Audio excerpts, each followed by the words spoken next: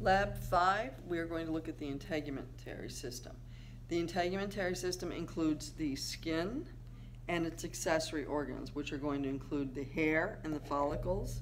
It will include various glands that are all exocrine glands, the sweat glands or sudoriferous glands, and your sebaceous glands, which are going to be located here, which are oil. And it will also include your nails, fingernails and toenails. Looking at this model of the skin, we are going to talk about two different types of skin. We have thin skin, which has 4 layers of tissue in the epidermis, and thick skin, which will have 4 layers of tissue in the epidermis. Epidermis is from the top exposed to the very thin layer coming down here, ending in these little bumps. Okay. Below that will be the dermis. Okay, and below that will be the hypodermis or subcutaneous layer, which is not considered really part of the integument. Now in the epidermis we have nothing but the cells. We don't have any accessory organs. The major cell found in the epidermis are keratinocytes. These are keratin producing cells. And in your thin skin we have 4 layers. The layers are going to be called the stratum basal, which is on the bottom. Stratum means layer. Basal means basal cells, which are your germ cells that give rise to all the other cells. Then we have the stratum spinuosum, which is a thicker layer, about 10 to 15 cell layers thick. And then above that will be the stratum granulosum, this peachy looking color right here. At this point, the cells are starting, the keratinocytes are starting to fill with the keratin and starting to look grainy. Above that is a stratum corneum, and at this point the cells are all dead. They're filled with keratin, which is a water-resistant protein, and they are now dead, and they will slough off from the top, and you'll lose these cells slowly. With the thick skin, we have 5 layers. We have the stratum basal, we have the stratum spinuosum, and then the stratum granulosum. But above that is a new layer. This is called the stratum lucidum, which means light. It is a white coloration on the model as well as white in appearance on the slides. And then we have a very thick stratum corneum. Okay. The epidermis will attach to the dermis, and it will have these little undulations where it goes up and down. And these undulations where they go down from the epidermis are called epidermal ridges. And where their tissue is coming up part of the dermis up into those little undulations, making this little bump, is called the dermal papilla. And papilla means bump. Now your dermis is going to be broken up into 2 different types of tissue. We're going to have areolar tissue in the upper reaches, which will then blend into some dense irregular tissue throughout the rest of it. The dermis is going to be broken into 2 layers. The top, like 20%, is going to be called the papillary, and the remaining 80% is called the reticular layer. And that's the case both thick and thin. Now, if you notice, we have a number of different accessory organs located within the dermis. They will then extend through, some of them to reach the surface, going through the epidermis, but they don't originate in the epidermis. These accessory organs will include your hair, the hair follicle, your sudoriferous glands. This is one. This is another sudoriferous glands. They're the ones that look kind of coiled. They have the tubing that goes to the surface.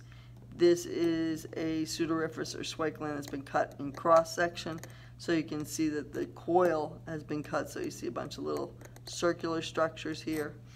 And then we have sebaceous glands, which are oil glands, and these are going to be associated directly with the hair follicle themselves. They're going to look kind of puffy and cloudy, and they're going to be up towards the surface of the dermis, whereas your sweat glands tend to be further down. Here's another sebaceous that hasn't been cut.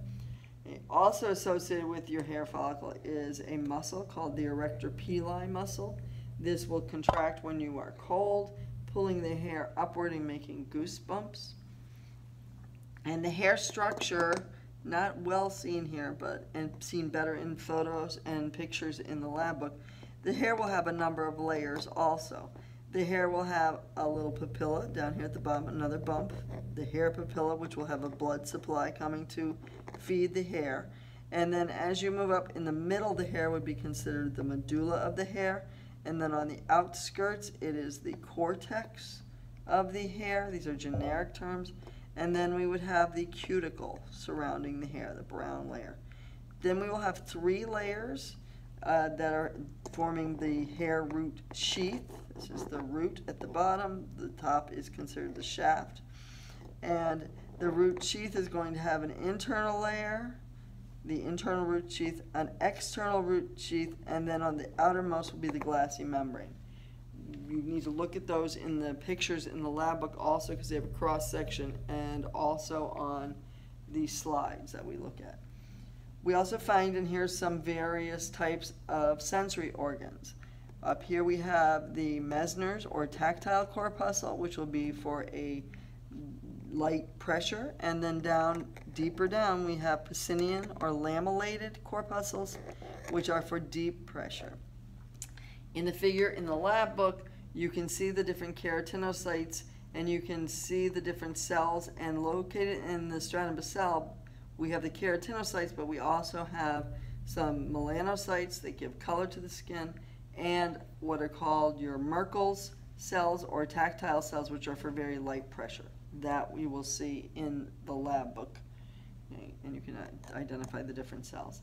Also in the stratum spinuosum, you will find a cell called the epidermal dendritic cell, which is part of your immune response to skin cancers. Now we have one other hair model just to run through it quickly so you can just see that there are differences from one hair model to the next. This is strictly thin tissue. It's got the nice big hair coming in. It's got the layers, stratum basale, the spinuosum, the granulosum, and then the corneum on the top, which is dead. We have the sebaceous glands, which are associated, the oil glands associated right with the hair follicle, the sudoriferous or sweat glands releasing to the surface. We have the tactile corpuscles. That's what this is. This one is one that is not cut. Your lamellated corpuscles, which are, lamellated means layers, and you can see the layers. It looks like layers of an onion. The erector pili muscle coming off the hair follicle. Okay. The dermis with its layers, the reticular papillary layer on the top, the reticular layer on the bottom. Okay. All the things we looked at in the other model, but make sure you look at both models. And then the last thing you have to look at is a giant hair model. Now with this hair model you cannot see as well all the things, but we do have the nice hair papilla down here, the bump at the bottom. We would have the medulla, the cortex, and the cuticle, the internal root sheath, the external root sheath, and this outer layer of the glassy membrane. This is the hair root. The top is the shaft. Here is the hair itself coming out, and you can actually see the cuticle, which is scaly cells overlapping, and this is a magnified area of the cuticle with the medulla and the cortex inside. We also have coming off here a nice big sebaceous gland and the erector pili muscle running right through the sebaceous gland.